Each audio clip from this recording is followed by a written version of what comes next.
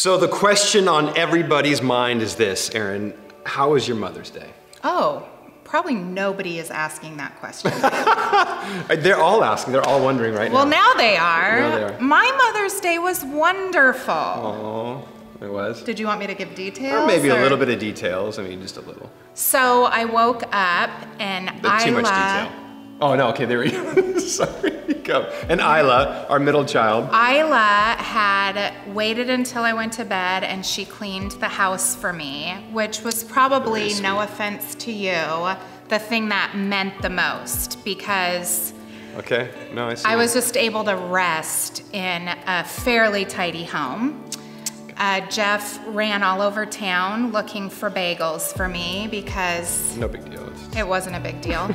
Thank you for acknowledging that. It wasn't a big deal. And he brought me these beautiful long stem red roses. And then I just vegged all day long, which is my idea of a good Mother's Day. Yeah, I'm so glad. Yeah, it was perfect. That's cool. My effort was like subpar, but otherwise then.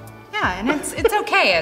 It's COVID Mother's Day. It's okay for it to be subpar. Oh, just Lord. kidding. Just all kidding. right. We hope you guys all had a wonderful Mother's Day we too. do, yes. And yeah, okay. Well, hey, welcome to Rhythm Church. I'm Jeff. I'm the lead pastor here of the church. And I'm Erin, his wife. This is my wife. He doesn't want to introduce me this week. No, this is the mother of my children. Thus Mother's Day. That's all the effort I put out that was not good enough. But that doesn't matter. If you're newer to our space, if you're newer to this church, maybe you've been logging on now for the past few weeks, logging on, watching, whatever it is that you're doing. We just got to let you know that we are a loving church. We're a rad church. We're an excited church.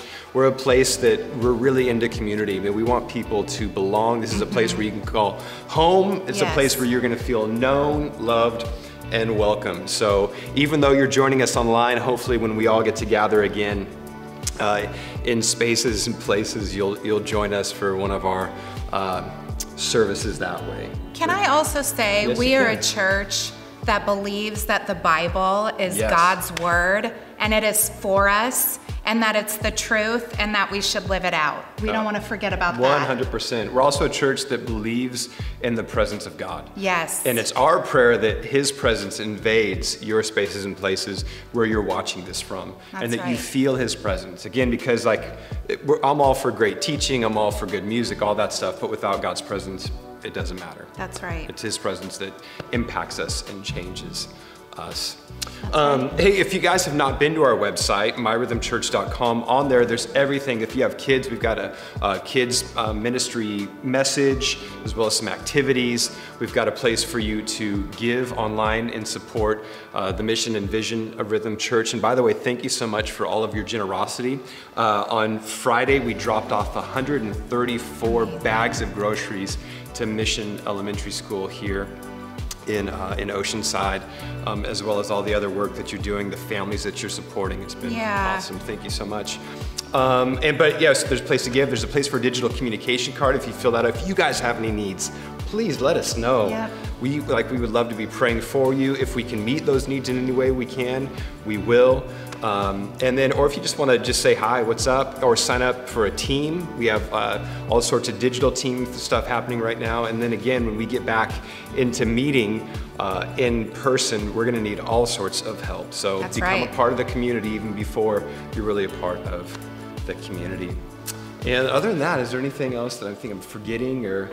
We're just stoked you're with us today. 100%. And the message is going to be powerful. Yeah. And when it's over, if you want to go to our website and participate in worship, that's an option. We're just glad you're with us. Yep, 100%. It's going to be short. It'll be a short message. So that's exactly what's going to happen. I'm about to preach for 20-ish minutes.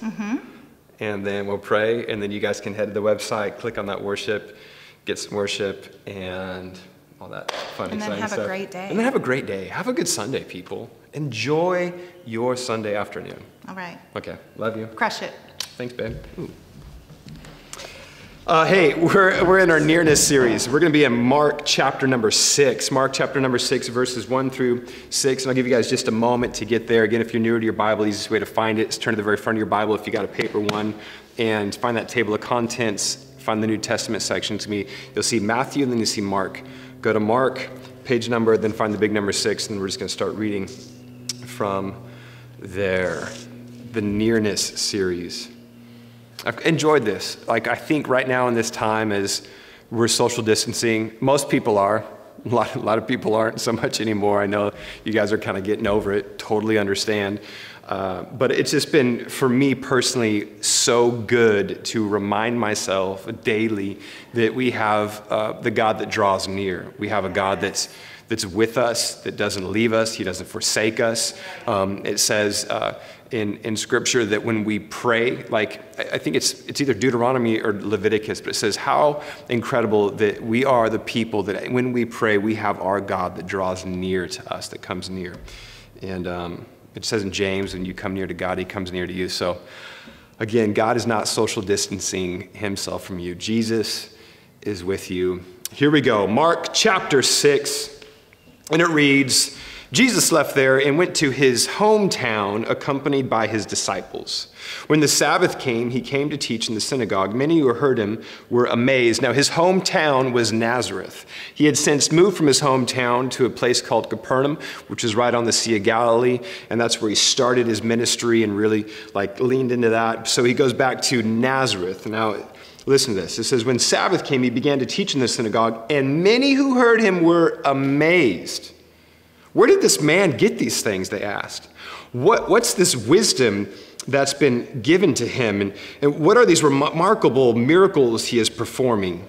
They're blown away. They're amazed. They're tripped out. This is unreal. And as a matter of fact, this story, you can get different portions of it in Matthew as well as Luke, the synoptic gospels, the 3 gospels that have so many of the same stories. And it gives you a really well-rounded perspective of even what he teaches when he's in the synagogue. So they start asking, where does he get these things? How does he do these miracles? And then they go, verse 3, wait, isn't this the carpenter? Isn't this Mary's son and the brother of James, Joseph, Judas, and Simon? Aren't his sisters here with us? And it says, and they took offense at him. Now Jesus said to them, a prophet is not without honor, except in his own town, among his relatives, and in his own home. Watch this. He could not do any miracles there, except lay his hands on a few sick people and heal them. This is a few healings, just a few. And it says he was amazed. He was amazed at their lack of faith.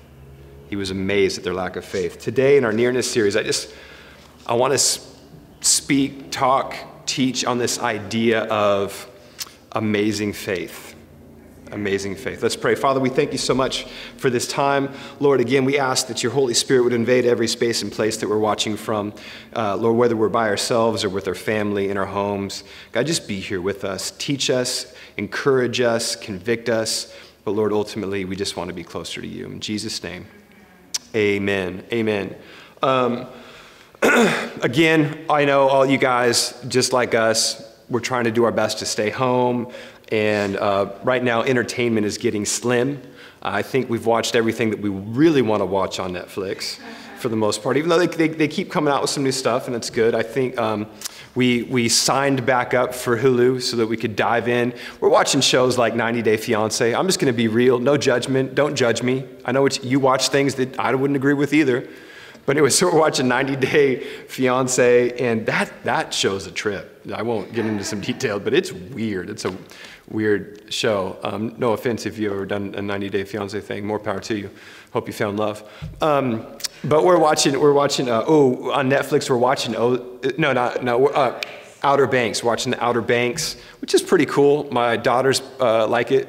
It has a lot of ripped adult men playing teenage boys. I don't understand that one. Don't snap for that, girl. Oh, for what I just said. I thought you were like, yes, guys that are playing teenage boys. I thought that my daughter's here in India. But yes, snaps for, exactly. Act your age, guys. Literally, act your age. If you're 25, play 25-year-old. You're not 15. Okay, so we're watching that stuff. And for the most part, it's just all entertainment. But there's been one show that I have to say I have like globbed onto that I absolutely love. And I try to take some time, like without distraction, and I just hone in on it. And that's The Last Dance. The Last Dance. That has been, it's like a reminder of my childhood. It takes me back, like, man, I remember being in 6th and 7th grade, and maybe 7th grade, one of the grades, like I was like in middle school, and Sports Illustrated came out with like that Michael Jordan VHS that like had all, like, it was like recapped his career so far. Just, man, he was just so fun to watch play basketball. And then now to get into this documentary thing, into just the way that it jumps, it's even done really well. It jumps from, you know, like the early 90s to the late 90s to like the late 80s to the late 90s. The way it works is beautiful. Anyways, if you haven't watched it, watch it. It takes you through Michael Jordan, man. That guy, like, just greatness, poetry in motion, amazing, right? So I've been into that. I've been enjoying that. And, you know, kind of learning a lot because the backs, you know, like you didn't really realize all the stuff that was happening at the time. It takes you kind of more in depth into who that man was. And I, because of it, the other day I noticed that there was on YouTube, there was an interview that was done with his kids where they interviewed like his 2 sons and one of his daughters, or one of his daughters. I don't know how many daughters he has, 1 daughter, whatever. So in that interview, they're talking to the guys, and his daughter's the youngest. And the interviewer says, hey, when did you know that your dad, like that Michael Jordan was Michael Jordan? And she goes, you know, honestly, I really didn't know. I think I had to Google him. She goes, I had to Google him. I was 10, 11 years old, and I had to Google my dad to figure out who he was, like what the big deal about my dad was. Isn't that crazy? Here she is, like the daughter of one of the greatest basketball players of all time. And she doesn't necessarily know how incredible he is because she lives with him. He's dad. There's the familiarity. There's the commonality that like of who this guy is. And so she has to Google him at the age of 10 or 11 years old to find out who Michael Jordan is. I tell my kids all the time, Google me. Google me and figure out who your dad is, all right? Dad's just not just some dad hanging out. Google me, kids. And so they do, and they find pictures from like 10 years ago, and they go, Dad, you look way older now. But that doesn't matter. It doesn't. I'm a good dad and a subpar husband, but whatever. So I'm just kidding, babe. But what we see like right here in Scripture is you have like the greatest. We have Jesus. We have the Son of God, the Messiah, comes to his hometown, and they do not recognize his greatness. They do not fully understand who he is. I mean, at first they're amazed. They're amazed at his teaching. He gets up and it says in I think it's in Luke, that he opens up the scroll of Isaiah and he reads from it and he says, in your hearing, this is fulfilled. Basically saying that, look, I am the Messiah and I am here now. And they are blown away. They're amazed. It says they are amazed. But then they start to do something. They try to start to figure it out. They start asking, well, where does he get this wisdom? And how is he doing all these remarkable miracles? They're trying to diagnose and figure out what's really behind this. And then they say, wait, isn't this the carpenter? Isn't this the carpenter?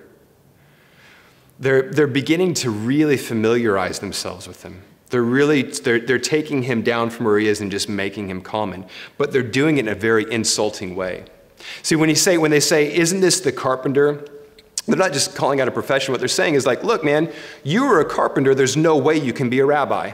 There's no way that you can be a teacher. There's no way that you can have the wisdom you have, because in that day and age, at the age of 13, you either continued your studies and went on and were discipled by a rabbi, and you became then the man of God, and you would teach other people about God's word and all that stuff. But Jesus became a carpenter, so he was the carpenter in town, which was either you're working with wood and stone. It meant a lot of stuff at that time. And so they're saying, look, there is no way that you should have all this knowledge. There's no way that you can be a rabbi. So in basically they're saying you're fake, you're phony, you ain't real. That's what they're telling Jesus when they say, Wait, isn't this the carpenter? And then they go, oh wait, this is Mary's son. Isn't this the son of Mary? The son of Mary. Now again, we think back and we have like these, we think very highly of Mary in our society. We think, man, she is Mary, the mother of God. Like, that's Mary. Of course he is the son of Mary. But for a first century Jew, you'd always be called by the son of your father, even if your father was dead. So they're saying, like, isn't this the son of Mary? They're insulting him by saying, we're not going to say that you were the son of Joseph. It also leans to the idea, too, that there were rumors, of course, when Jesus was born, that he wasn't Joseph's son. That, so they're kind of bringing up, like, we know your past, or we think we know your past, we think we understand this stuff. So in this moment, they're discrediting his divinity. They may not fully understand it, but they're trying to say, you ain't God, you are just some common dude like everybody else, and they take offense at him. They get offended at what Jesus is speaking to them. Now, I look at that and I go, wow, that's absolutely crazy. Like, how could they do this? And because they took offense and because they brought him down to like this common spot, it says that he was amazed at their lack of faith. He could do no miracles, only heal a few sick people. He could do no miracles, only heal a few sick people. He was amazed at their lack of faith. There's only 2 times in Scripture, 2 times, people, 1 and 2 times, where it says that Jesus was amazed. The first time is in Matthew chapter 8, verses 5 through 10, and we won't go there. I'll just tell you the quick story. Matthew chapter 8, 5 through 10, Jesus rolls into town, and it says a centurion, which was a Roman soldier of authority, runs up to Jesus and says, hey, my servant is sick. I need you to heal him. And Jesus goes, all right, cool, let's go. I'll go heal your servant. The Roman centurion says, look, I don't deserve to have you come to my house. So all you have to do is say the word. He says, say the word and my servant will be healed. He goes, I get it. I'm a man under authority and I'm a man of authority. And I know that my word carries weight. So I can see, Jesus, that you are a man of authority and your word, when it's sent, will carry out what it's supposed to do. And Jesus stops everybody. He says, whoa, hey, you got to check this out. I have not seen such great faith in all of Israel than this man right here. It says he was amazed at this man's faith. And this man's faith was tied to believing the word of God. Now these people, Jesus was amazed at their lack of faith. And you can see right here in verse 4, he says, a prophet is not without honor except in his own town and amongst his own relatives and in his own home. And what he's saying there is that the prophet was not honored. The prophet was not honored. Now, the prophet was somebody who spoke the word of God. It was God's messenger. He spoke what God was saying, and he'd speak it to the people. So, and Jesus, of course, prophet, king, priest, he's it. And they're saying, you're not honoring the word of God. Now, to honor means to give weight to. It means to prioritize. It means to put up. I'm trying to think of other words. It means to honor something really means to put emphasis on it, to put weight on it. Like, this matters. And so the reason why these people have such lack of faith is because they dishonor the word of God. Because they didn't put it as priority, because they didn't take it as first, they didn't take it as the most, they didn't give weight to it. And because of that, no miracles were done in their town. Now, I know some of you guys out there are like, man, hey, cool story, bro. But what does that have to do with us? What lesson are we supposed to learn from that? Let me just say this. I think that it's incredibly close to how sometimes we live our Christianity. At first, we're amazed. Oh my gosh, we're so amazed. Like, they talk about in Scripture returning to the joy of your salvation. Like when you first discover Jesus and you like lean into him, you're like, oh my God, like this, he's amazing. He's so full of grace and so full of love, and you're amazed that he's done miracles, and you're amazed at what he's doing in your life, of like how you felt so weighted down by guilt and shame, but now you don't. This is awesome, and you're amazed. But after a while, we start to make him common in our lives. We try to figure him out a little bit, like they were trying to figure him out, and we get to a place to where like, oh yeah, I know that stuff. Oh, yeah, I get that. Like, oh, I've read that. That, like, the word is now common to me. I've read that portion of Scripture before. Oh, pastor's teaching on this today, huh? Oh, I've heard that taught on before too. I get that. Oh, Mark chapter 6. I've read that many times. Look at how many it's like all underlined in my Bible with all sorts of stuff on the side. I can tune out for this one. We all of a sudden make this our Christianity and our expressions of it common again.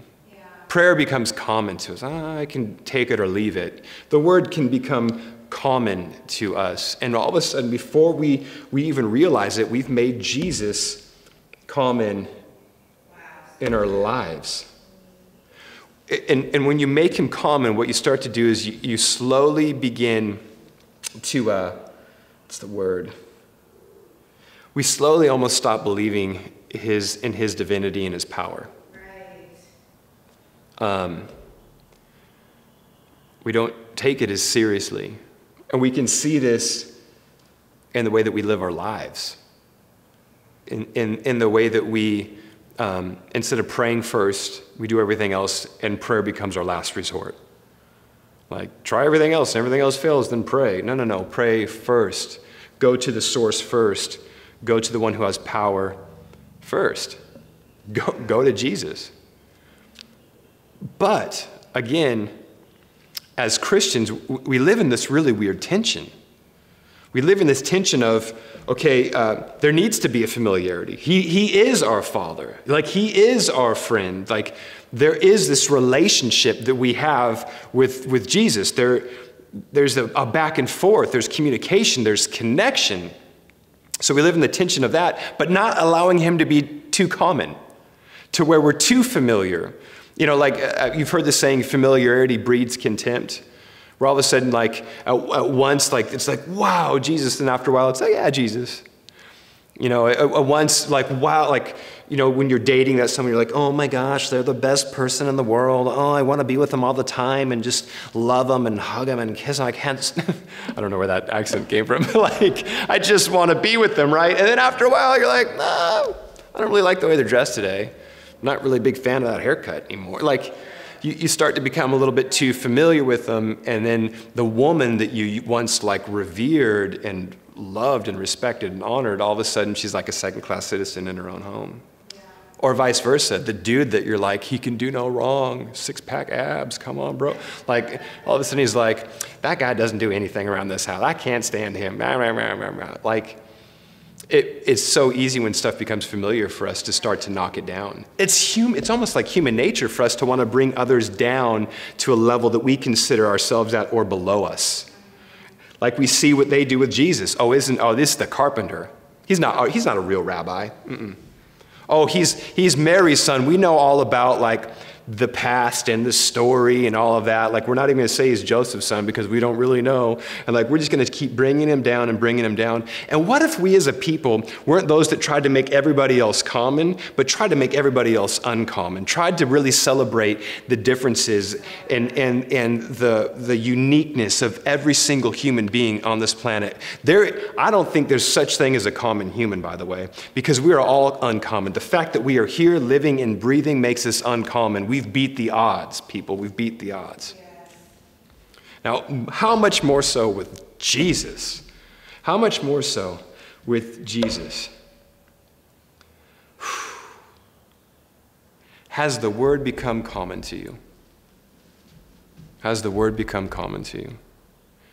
Has it become something you just know? Are you honoring the prophet? Are you honoring the prophet? Are you giving weight and priority to his word? And this is what I mean by that. Are you allowing his words to shape your life? Or do you allow your life and your experiences to shape his word? Because too often, I see this as believers, we start to discredit and discount the stuff that we see in Scripture because we haven't necessarily seen it in our lives. Oh, miracles, that's for the past. Oh, miracles, that's for like way back then. Healings, I don't really know if they happen anymore. Maybe we start to discredit these things. We start to take them down a notch, as opposed to like, no. If it says in Scripture that we can do it, then I believe as a Christian that we can do it. If it says in Scripture, if Jesus says you will do greater things than I've done, then I got to go, then why aren't I doing greater things? Not, well, he really didn't mean if I break it down and I switch it around. I think it's time that we start to give honor to his word. Look, here's the deal. He could not do many miracles there except heal a few sick people. It was not that they removed God's power from them, but it was not that they removed God's power from him, but they removed God's power from their own lives when they began to dishonor the word of God. That was really good. I would write, like at home, if you're taking notes, write that one down. He couldn't do any miracles, not because he had no more power. They didn't take his power away from him. They just took his power out of their lives.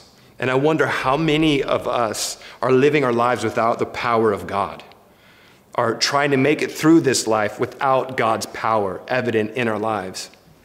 I know for me at times, I feel that. For me at times, like I have to go back and be like, wait, no. God's power is real. Miracles are real, and they are for me, and they are for this time, and they are in my life. Let's get back to his word. Let's get back to the importance of hearing the word of God preached. Where does faith come from? Faith comes by hearing, and hearing by the word of Christ, as it says in Romans chapter 10, verse 17.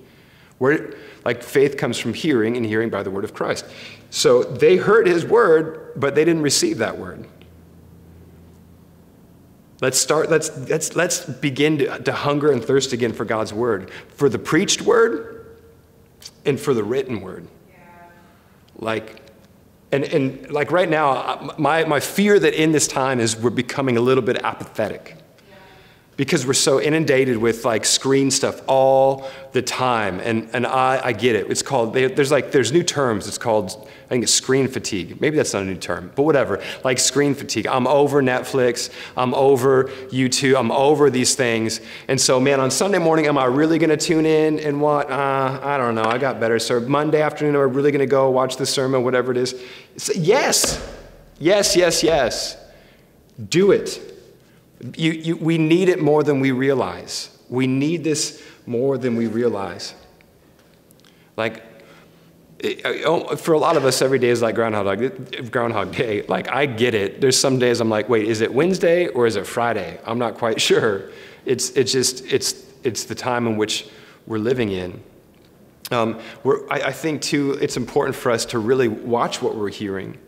I mean, a lot of us are listening more to politicians than we are to Jesus. We're watching more news than we're watching Jesus and his word. I don't want to offend anybody or whatnot, but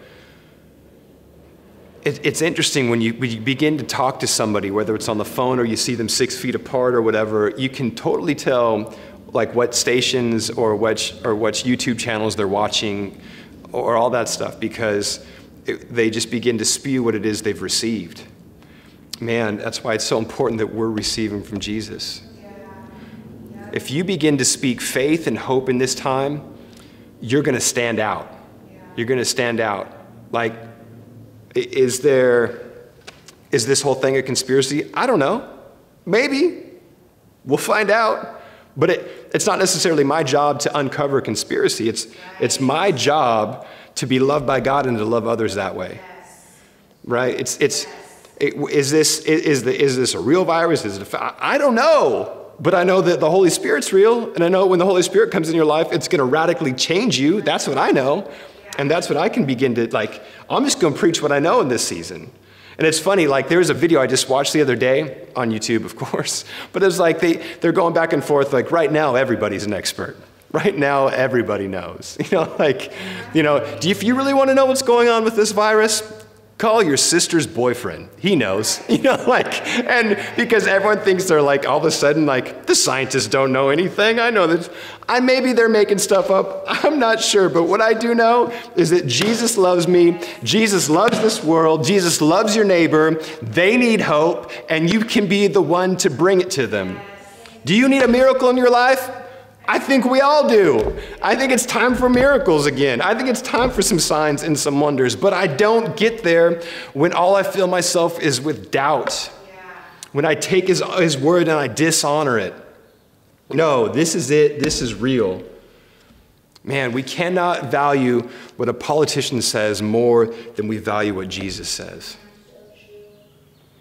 Let's get back to this. I want Jesus to be amazed in this time. I want Jesus to be so amazed by his church. But I want Jesus to be amazed by his church because of a Matthew chapter 8, not a Mark chapter 6. Where we take his word and we go, Jesus, you said it, it's done. We got it. Yep. You don't even have to show up over here. We know that you said it, it's done. Like, let's get to that place. Because people, he loves you. He cares for you. He's got so much grace for you. And I know that even at times that can be offensive. It can be offensive to us because we see how much love and grace he has for people that we don't necessarily like or that have differing views and opinions. And we can all of a sudden we can become like the Nazarites again, or Nazarites, the people in Nazareth again, where we're like, we're offended because Jesus cares for those people too. No. Let's just get back to that place of he loves you. Man, he's got a hope and a future for you. Even beyond 2020, people. Even beyond 2020. So let me just end with this. I'm getting too excited, getting too worked up, I'm starting to break a sweat here on camera. Yeah, makeup. No, okay. Where are you at and what do you need right now? Like, let's take a moment as a church, as a community. Let's take a moment as a church and community. Let's pray for some miracles.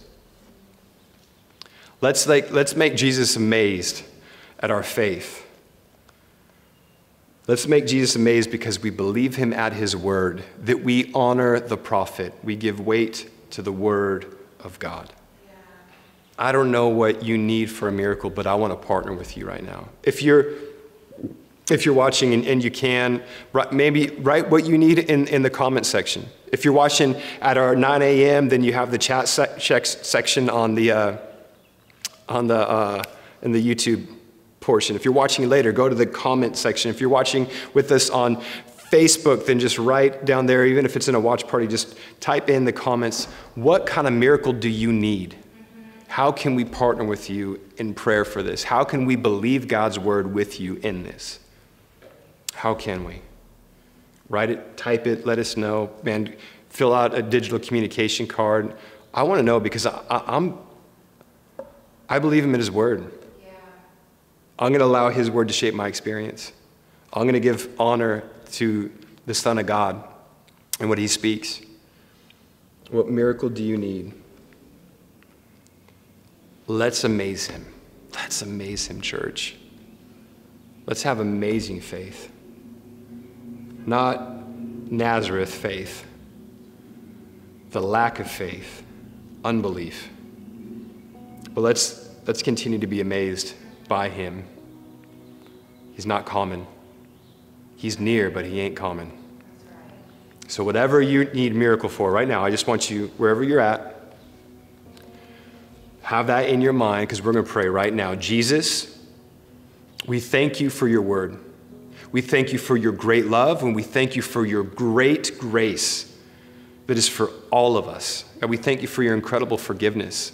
If you're out there right now and you don't know Jesus as your personal Lord and Savior, if you don't know him, you've not received his forgiveness, you've not taken the step to say, I'm going to follow you for the rest of my life, and you want to, if you're out there right now and you're like, look, the way I'm living my life isn't working. The guilt and the shame that I feel doesn't work. I want to take the free gift of forgiveness and free gift of grace.